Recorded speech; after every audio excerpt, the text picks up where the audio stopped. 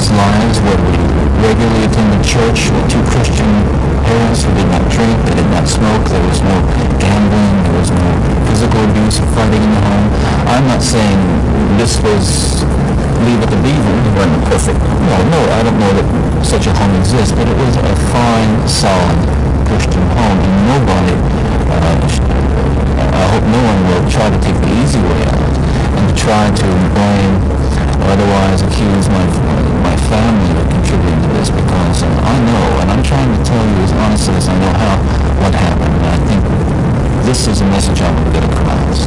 But as a young boy, and I mean boy of 12 or 13 certainly, that I encountered outside the home again, in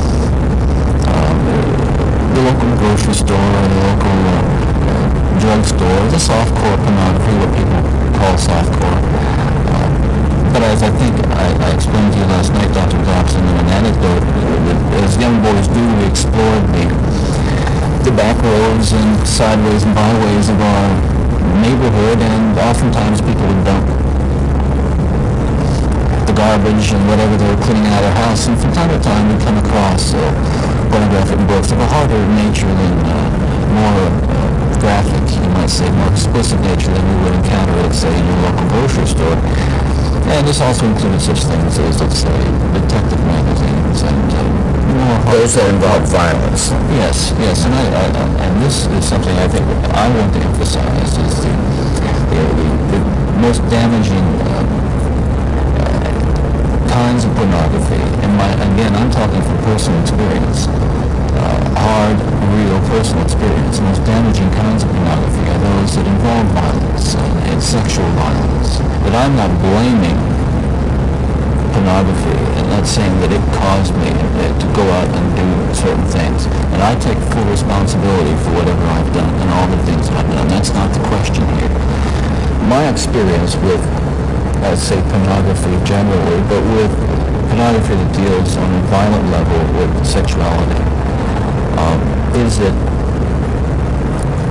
once you become addicted to it, and I look at this as a kind of addiction, like other kinds of addiction, I would keep looking for more potent, more explicit, more graphic kinds of material. Like an addiction, you keep craving something which is harder, something which gives you a greater sense of excitement, until you reach the point where the pornography only goes so far. You reach that jumping off point where you begin to wonder if maybe actually doing it will give you that which is beyond just reading about it or looking on.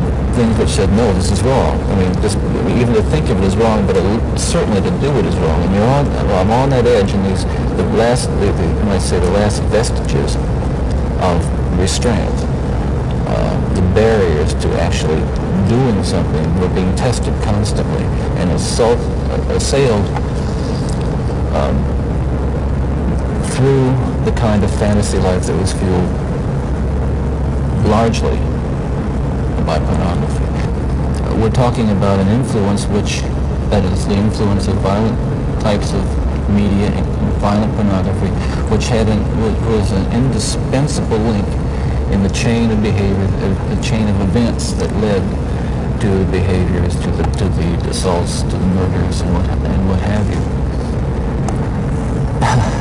It's a very difficult thing to describe. At the same time, the fantasy lives that were fueled by pornography eroded them further. Some people would say that, well, I've seen that stuff and it doesn't do anything to me. And I can understand that. Virtually everyone can be exposed to so-called pornography, and while they're aroused to it to one degree or another, not go out and do anything wrong. I think people need to recognize that it's not some kind of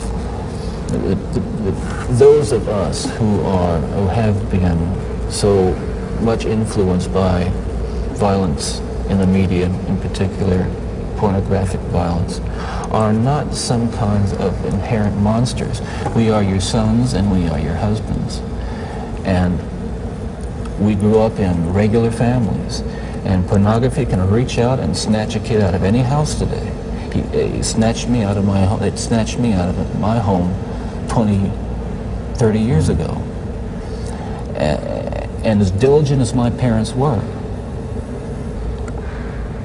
and as good a Christian home as we had, and we had a wonderful Christian home, there is no protection against the kinds of influences that are loose in a society that tolerates